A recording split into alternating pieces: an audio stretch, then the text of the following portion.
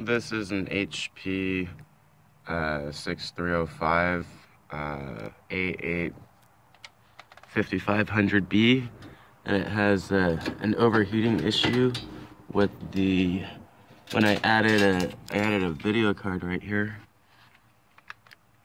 So when I add this video card, the CPU started overheating because this fan was not there. So I added a fan that I got from an old power supply. It's a ball bearing fan, and it dropped the temperature by 10 degrees. So, and I haven't had any issues where when I play League of Legends, it doesn't give me like a CPU issue. And this video card and the APU combined together.